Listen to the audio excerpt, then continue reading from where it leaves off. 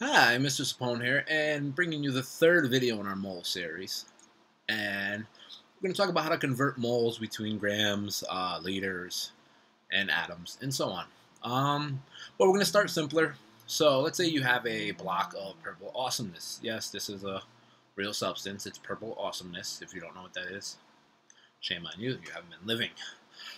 So this block of purple awesomeness weighs 2 grams. What will 3 blocks of purple awesomeness weigh? And probably in your head, hopefully you can do that in your head, you know that it's going to weigh 6 grams because you got 2 grams plus 2 grams plus 2 grams. But we're going to want to do this using unit conversions because we're going to do moles, and it's really going to be the same thing as this, converting, but it's not going to be as intuitive to you. So using conversion factors are going to help us. And we would actually solve this using conversion factors by saying 3 blocks. And I'm going to put PA for purple awesomeness times, well, the unit that goes up here has got to go down here. So block of PA has to go down here. And I want to go into grams. I want to know what it weighs. Grams are going to go up here. And these units cancel. What's the relationship between grams and blocks? Well, 1 block weighs 2 grams. And essentially you multiply this and you come up with 6 grams. And I know this convolutes a very easy problem to solve. It makes it harder, but I just want to reintroduce the idea of unit conversions. They're very important as we're doing moles and as we move to stoichiometry. You're going to want to set things up systematically like this, or you're probably going to get lost. So we have a question here. I want you to convert 3.5 moles of iron into grams with an S. Now, hopefully you remember that 1 mole of iron is 55.85 grams per mole. So 1 mole weighs 55.85, and you have 3.5 of them, so you really multiply them. And I know moles are a confusing term, but it's really like saying, let's say you had a box that weighed 55.85 grams. What would 3.5 boxes weigh? Well, you're multiplying 3.5 times this number. It's really the same thing. Converting grams and moles is no different really than converting inches and centimeters and miles and yards and all sorts of things. It's the same general process, but we're going to use our unit conversions. If you remember this slide, I color-coded it for you. The unit you want to change, we always start with what we're changing. We're converting moles into grams. So we have 3.5 moles of Fe. I'm going to write that small.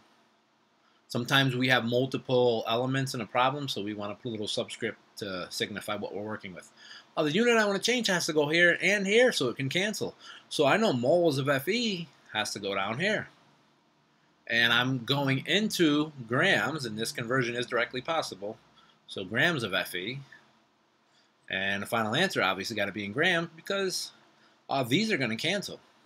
What's the relationship between grams and moles for iron?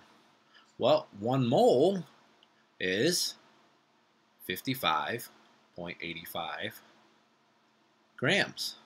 So that's how we do it. You multiply across 3.5 times 55.85 divided by 1, which doesn't matter, and you're going to get an answer you should around 195-ish, 195 grams, that's rounded.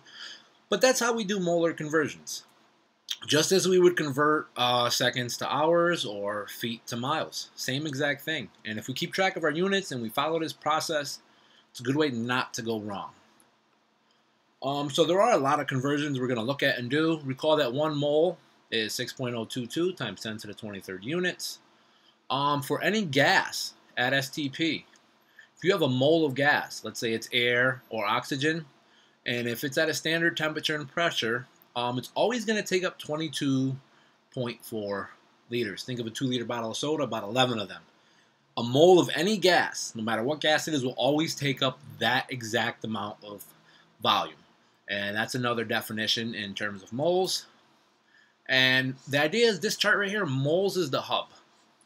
You can convert grams into moles. You can convert moles into grams. You can convert moles into liters, liters into moles into atoms, or atoms into moles. You cannot directly convert atoms into grams.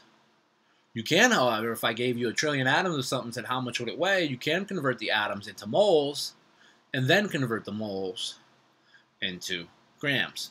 So we're going to do some two-part conversions in the next slide. Right now we're going to focus on individual conversions. So we have silver here, and silver is 107.9 grams per mole. And I'm asking how many moles is 200 grams of silver? So we're starting with 200 grams of silver.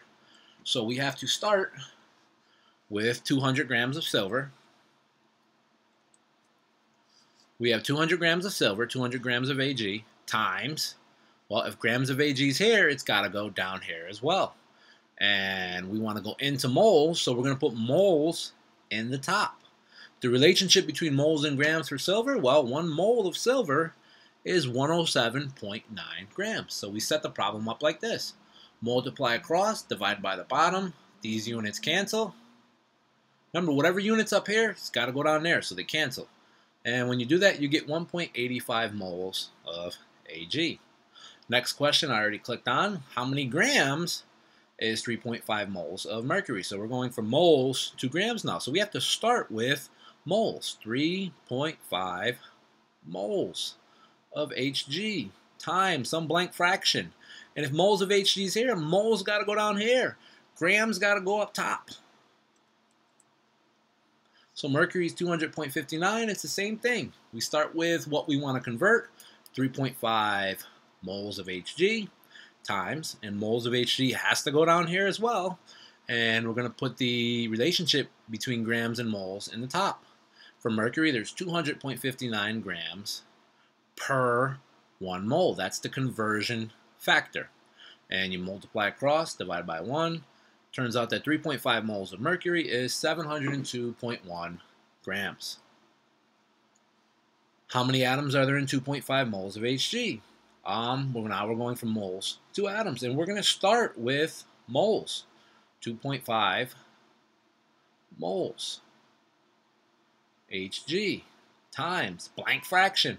Moles of Hg got to go down here because that's what we want to get rid of. What do we want to go into? We want to go into atoms. Ooh. What's the relationship between atoms and moles? This is a different one now. We're not using grams anymore.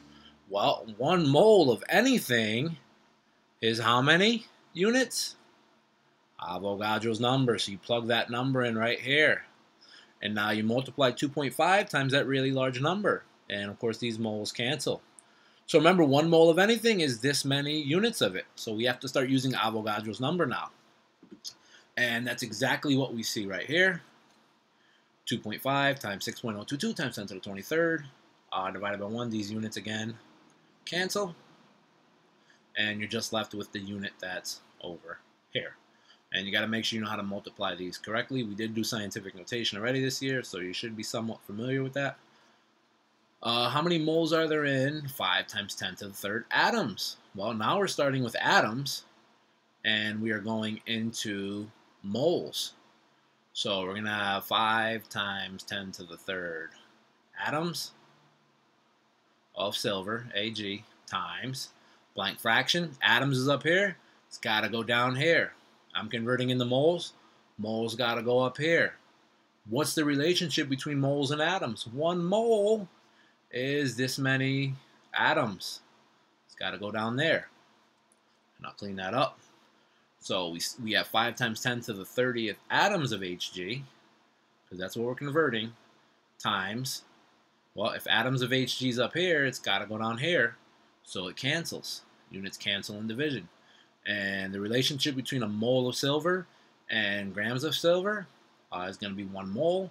Or between atoms of silver, 1 mole is 6.022 times 10 to the 23rd atoms of silver. And when you do the math, 5 times 10 to the 30th times 1 divided by 6.022 times 10 to the 23rd, you should come up with this number. Some of you may need to double check your arithmetic with scientific notation to make sure you're doing it correctly. Moving on, how many moles are there in 400 liters of air at STP? So we have 400 liters of air, and we want to go into moles. So 400 liters of air times, well, liters of air got to go here. And I want to go into moles. What's the relationship between moles and liters at STP? Well, at STP, 1 mole is always 22.4 liters. Always like saying there's 12 inches in a foot. So 400 times 1 divided by 22.4. So 400 times 1, and liters of air, they cancel. We're just left with moles of air. 400 times 1 divided by 22.4 equals 17.9 moles of air. And I believe we have one more conversion to do. We're going to go from moles to liters using the same conversion factor. How many liters is 6 moles of CO2 gas at STP? Again, we're starting with 6 moles. We have 6 moles of CO2 times, if moles of 6O2 is up here, we got to put moles down here. And we're going into liters. What's the relationship between liters and moles? 22.4 liters is 1 mole for any gas at STP. So essentially just multiplying this across. So 6 moles times 22.4 liters divided by 1. These units again cancel. We're left with liters as a final answer. So again, this is all just using conversion factors. Start with what you're converting. The unit that you start with, gotta go down here. What you're converting into goes in the top. And then just think about what the relationship between them is. Is it Avogadro's number? Is 1 mole? Are we working with grams and we gotta use the periodic table number? Or are we working with liters and we gotta use 22.4 liters is a mole? So that's how we do 1 part mole conversions. We are going to do some 2 parts where we go atoms into grams, which is just the same thing. We're just going to convert atoms into moles and then moles into grams in 2 steps. So there isn't really anything different there. This is as difficult as moles are going to get for us. Hopefully you can calculate and convert between moles, grams, atoms, and liters now. Mr. Spohn.